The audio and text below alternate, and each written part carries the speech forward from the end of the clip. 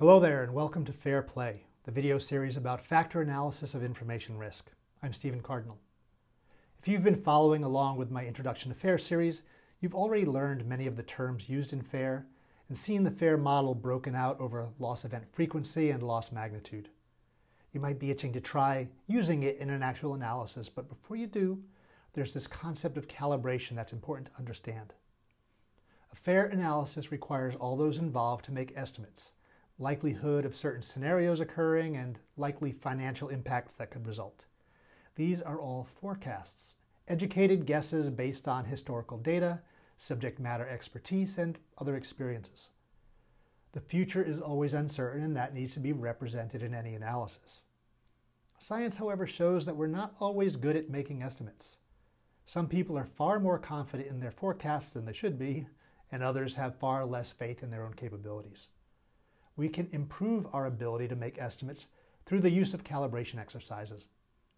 It's at this point that I highly encourage you to refer to the Hubbard and Searson book on how to measure anything in cybersecurity risk, as they give a much more thorough treatment than I can give in a short video. Our goal through calibration is to be able to develop estimates with which we have 90% confidence in their accuracy. That is, we are 90% confident that the right answer is within the range we identify. There's a 5% chance the right answer is below the lowest number we've proposed, and a 5% chance the right answer is higher than the highest number we've proposed. Well, how do we get there? Start with an absurd range. It's very easy for analysts to fall into the trap of just saying, I don't know, when asked an estimate, because they overestimate the degree of precision necessary. Now, if I ask you how many jelly beans are in the jar, I want you to avoid saying, I don't know. So I'll start with an absurd number, such as between 0 and 10 million. That breaks the ice and we can start narrowing it down. Next, we decompose the problem. Well, how big is the jar? How big is a jelly bean? Maybe we can use some geometry to get a rough idea of the volume of the jar.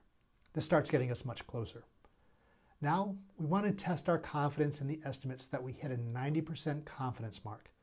If we're 100% confident, our range is likely too large to make the best decisions. Getting to the 90% confidence range relies on some mental trickery. If we're presented with a loss scenario, we can use an equivalent bet scenario, as research shows even pretending to bet money on a situation improves our ability to assess odds. All right, so how does this work? Let's say I have a bag with 10 marbles, 9 red and 1 blue.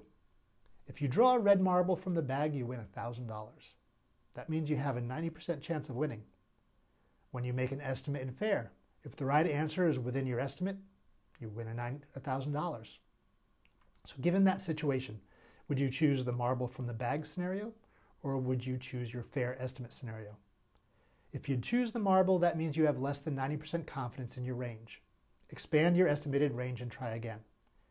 If you choose your range, that means you have greater than 90% confidence in your estimate. Narrow your range, try again. Once you reach the point where you can't decide between the marble or your range, you have 90% confidence. Easy, right? Well, there are a lot of exercises you can find online that will help you calibrate yourself. Trivia questions such as, when was the Magna Carta signed? Maybe you know the answer and can answer with 100% confidence. Maybe you don't, so you answer with a range between 1066 and 1492. You answer a whole host of questions indicating not just your answer, but how confident you feel in your answer. A true-false question, for instance, will have between 50 and 100% confidence, while an open response question will run the gamut from 0 to 100. Afterward, you compare the number you got right with your confidence levels. Your goal is to become better at estimating to within 90% confidence, not to get a bunch of trivia questions right. All right, there's one last step in the calibration process: challenging assumptions. Asking a member of the SOC team about event frequency can go a long way to building a loss event frequency, but that analyst may have a limited view of the organization. Speaking with multiple analysts can help uncover assumptions and lead to a better estimate.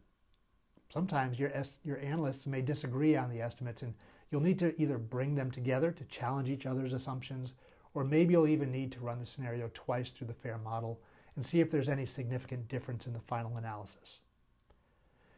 definitely spend some time calibrating yourself and those who will be involved in the analysis. This is super important if you want to have an analysis that can drive quality decision making. Estimating risk is something that can be learned beyond the thumb-in-the-wind guesses you may have used with qualitative risk analysis. And the calibration process can actually be rather fun. All right, next, we'll run through the actual risk analysis process as defined in the FAIR standard. See you soon.